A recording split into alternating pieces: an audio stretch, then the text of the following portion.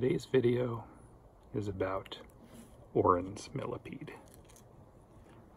Fairly new species, both in the hobby and to science. You'll notice how thick they are in the middle, and then at both ends they sort of taper. These are Floridobolus orini, named after my friend and author of all of the bug books, Orin McMonigle. They're actually pretty funny to watch.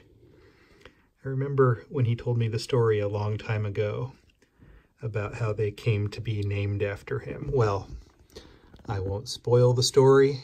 I will leave it for him to tell when he wants to tell it. I'm sure that these are in his larger Millipede book. I don't think they are in the smaller one. I just put them here in this container a few moments ago, and so on some of the specimens you can see a little bit of their secretions. There's a good example right there on the sides. Millipedes secrete these toxins. Doesn't necessarily mean that they are dangerous to your skin, but if a predator comes along and gets a mouthful of these substances here that they exude, it will be extremely distasteful. I highly doubt it would poison the animal to a point that it would make them terribly sick just on a little bit of it getting in their mouth alone. If, however, the animal were to eat one, I imagine they wouldn't ever want to do it again. Would probably make them sick. And the same would be true for people. I always caution people not to get it in their eyes, nose, or throat, and to wash their hands if it leaves any residue on them. I don't seem to have gotten any on my hands here, but I will demonstrate, I suppose, what it looks like if you do. A little bit of yellowing at the finger there. And it has a very strong smell, these secretions do. More of a warning, I think, so that if you smell it, you're getting too close. Floridobolus orini. These have only been in the hobby. It's 2019 now. I think since maybe 2015. I don't know. We all just keep getting older, and this is one of the species of millipedes that is undoubtedly most recently described. And there's another one down in Florida, at least one. It's called Floridobolus floydii, and that one is named after another friend of mine. Good shot there of the eyes. Let's take it in closer.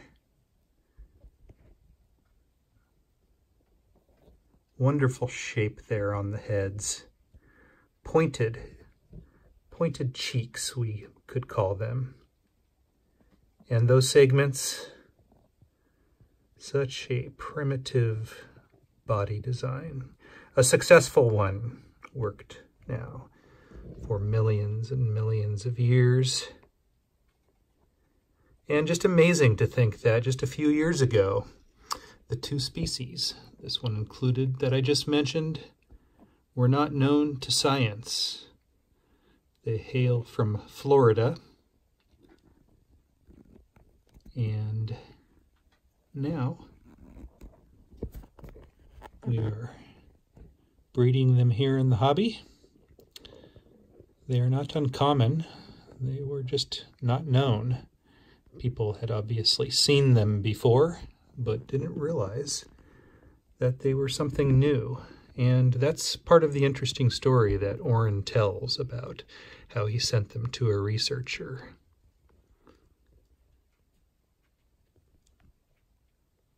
Look at this one. A game of train. possibly mating behavior, but not sure yet. Sometimes they just want to go where the others are going.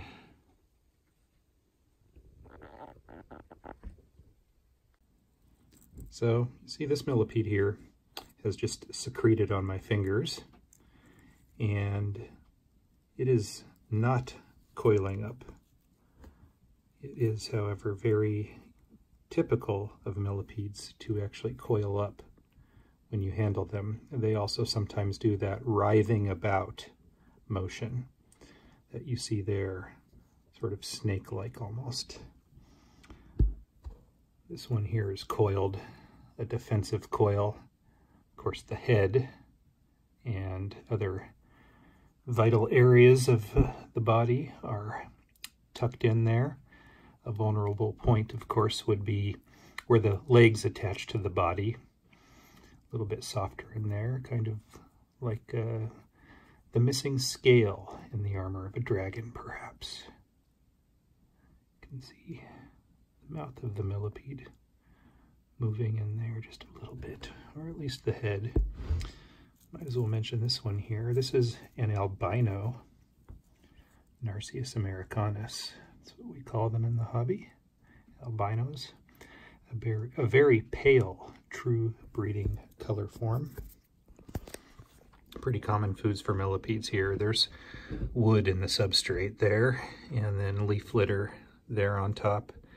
And I like to feed them fish food pellets, and I feed a lot of cucumber to millipedes. Definitely one of their favorite foods. Get some shots here of an orange millipede feeding.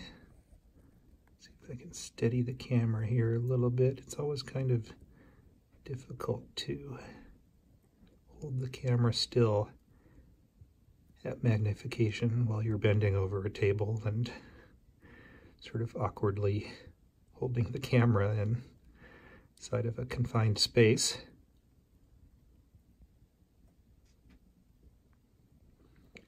The legs of millipedes, there are 2 pairs per segment, so each one of these segments here has 2 legs on each side of the body, total of 4 legs.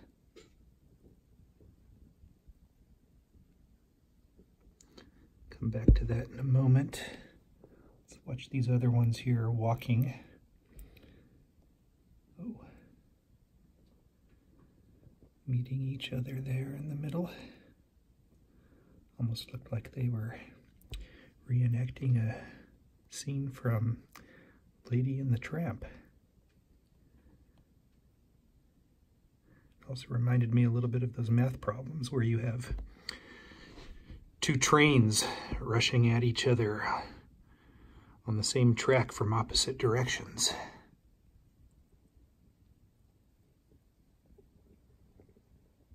See that wave-like pattern in the feet? And now let's check back on our feeding friend here.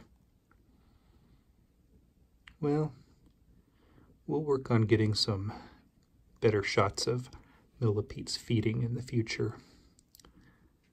You can see the antenna there,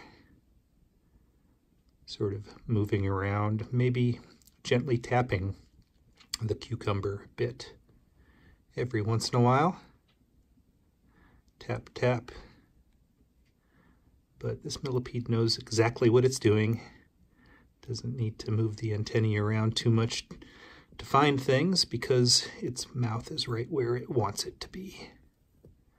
They just love cucumber.